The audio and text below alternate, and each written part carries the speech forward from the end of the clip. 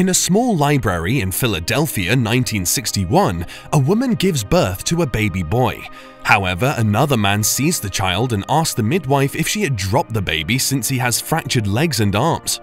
Many years later, David Dunn, a security guard, boards a train, East Rail 177, from New York, where he had a job interview, to his hometown, Philadelphia. David tries to flirt with a woman, but she gets uncomfortable and switches seat.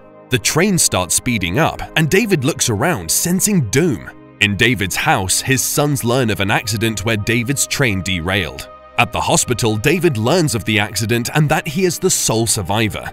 However, the doctor is puzzled as David had not sustained any injury from the accident and his body is in perfect shape. As he leaves the hospital room, he sees many families of the victims, and they all eye him, some in wonder and others in contempt. David reunites with his son and wife at the lobby. The trio exits the hospital as many news reporters document the incident. David attends the funeral service for the 131 accident victims. After the funeral, he finds a limited edition card and a note on his windshield. The note has a question asking David if he has ever been sick in his entire life. David sees no one nearby, but the question eats at him. He asks his boss at work if he ever had sick days, and the boss assumes David is asking for a raise. At home, David asks his estranged wife the same question, but she cannot remember seeing David sick. The realization baffles David even more. David and his son visit Limited Edition, an art gallery owned by Elijah Price. Elijah is the boy born in the first scene. He suffers from type 1 osteogenesis imperfecta, a condition that leaves his bones extremely fragile and prone to fractures. Elijah confirms that David has never gotten sick or injured, but David's son Joseph claims that David had gotten injured. David was a star quarterback but quit when he got into a car accident. Elijah explains his condition, revealing that he spent a lot of time in hospitals, so he took to reading about superheroes. This made him realize that as far as the spectrum goes, there has to be someone whose bones are unbreakable on the opposite end. Elijah feels that David is the one, but David refutes the claims. He shares that he has met many people like Elijah whose interest is making quick cash in his line of work. However, Elijah's words keep tormenting David, forcing him to retrieve newspaper clippings of the car accident and the train wreck. David's wife, Audrey, emotionally breaks down, expressing her gratitude at David surviving the train crash and that he's remained faithful despite their issues. Elijah pays David a visit at the stadium where a game is about to begin. He notices David's intuition to a dangerous man and asks David how many times he has correctly deduced that someone was up to no good. Elijah advises David to harness his abilities and mentions that David could have picked up any career in the world but chose to be a security guard, aligning with his role as the people's protector.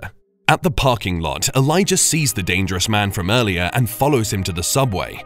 Unfortunately, Elijah slips and falls down the stairs, but before he loses consciousness, he sees a gun on the man's thigh, realizing that David's intuition earlier was right. At home, Joseph is determined to prove his father's abilities, so he helps him with weights. The two add on from 250 pounds until they get to 350, with David lifting the weights easily. At the hospital, Elijah is informed of his numerous fractures and reveals that kids used to call him Mr. Glass due to his condition. Elijah's physiotherapist turns out to be Audrey, David's wife. Audrey reveals that she married David after he quit football. She likes the game but hates the violence that comes with it. Elijah reveals that he's in contact with David and sells the notion that David is a superhero. David is at the stadium when someone bumps on him and touches him. David sees that the man had just taken something from the men's garbage bin. He pulls the man out of the tickets line, fearing that he is a drug dealer, but the man is clean. David's intuition is not wrong, but before he can investigate any further, he gets a call to Joseph's school. The principal recognizes him, reminding him of an incident that happened when he was a kid at the school. He had drowned and died, but after being removed from the water, he spent a week in the hospital recovering from pneumonia. His accident was the reason the school updated their swimming pool rules. As they exit the school, Joseph explains that he had tried to stop some bullies from harassing another kid. Joseph wishes he had powers like his father, but David maintains he is an ordinary man. That statement infuriates Joseph, and he wonders what it will take for his father to believe him. That evening, Joseph gets his father's gun and loads it, intending to shoot him and prove that he is invulnerable. David manages to calm Joseph down and threatens to leave, prompting Joseph to drop the gun. He cries, wondering why his father refuses to accept his destiny. David meets up with Elijah and challenges his theory with the pool incident. Elijah says that water might be David's kryptonite, but David asks him to stay away from his family. David then has dinner with Audrey. Audrey confesses that if she knew what the future held for them, she would never have wished injury on David. At home, David has two calls. From one, he learns that the interviewers from New York want to hire him. Audrey wishes David well should he take the job. The other call is from Elijah, who maintains that David should embrace his abilities. Later, David remembers the night of the car accident. He had ripped the burning car's door to save Audrey. When a good Samaritan asked him if he was hurt, he had lied. David calls Elijah and confirms that he has never sustained bodily harm save for the drowning incident. He wishes to know how to proceed, so Elijah advises him to seek out a crowd since his abilities seem to heighten then. He also advises him to be careful as looking into people might overwhelm him.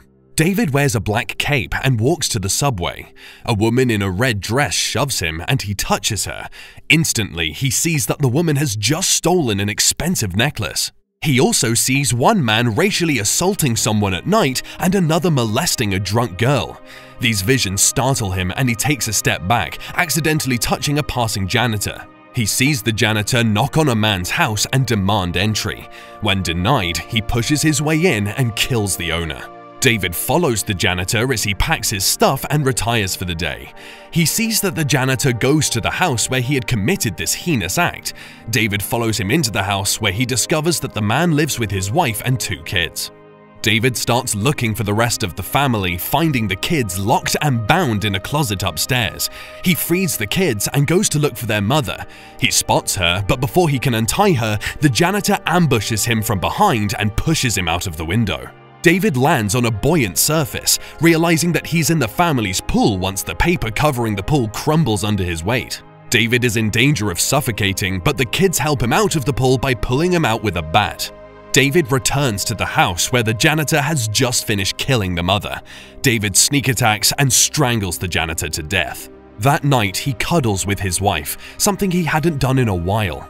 The following morning, Joseph is pleased to find his parents getting along.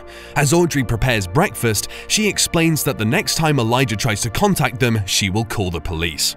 Joseph picks up the newspaper and sees a story of how a hero rescued two children. Joseph shows the story to his father and David nods, confirming himself to be the hero. Joseph cries profusely as he silently promises to keep David's secret from Audrey and anyone else. Sometime later, David visits Limited Edition for a showing. Here, he encounters Elijah's mother. Most of Elijah's artwork involves villains and superheroes. While looking at one piece, Elijah's mother explains that there are two kinds of villains: those who use physical strength to cause harm and those who use their intelligence. Elijah leads David to his private study. He asks David how he felt after saving those kids, making David realize his true purpose on Earth as people's protector. Elijah says that it is now time to shake hands. As David shakes Elijah's hands, he sees several things. First, Elijah is in an airport when a plane crashes. Elijah meets with an informer regarding burning people to death at a hotel, and Elijah departs from Israel's cabin. David steps back and looks at the room. He sees various news clippings of major accidents that claimed people's lives. Elijah confirms that he is the mastermind behind all of those acts. He calls them sacrifices to find his superhero. He explains that by finding David, he now knows that he is not a mistake and his purpose in life is to be David's villain. As David leaves, Elijah adopts his childhood name Mr. Glass as his supervillain name. A text reveals that David reported Elijah's actions to the police, and Elijah is confirmed to a psychiatric clinic for the criminally insane. Do leave a comment telling us your favorite part of the movie. Hit the like button, subscribe to our channel, and hit the notification bell so you don't miss the next recap. Until next time, folks, take care and goodbye.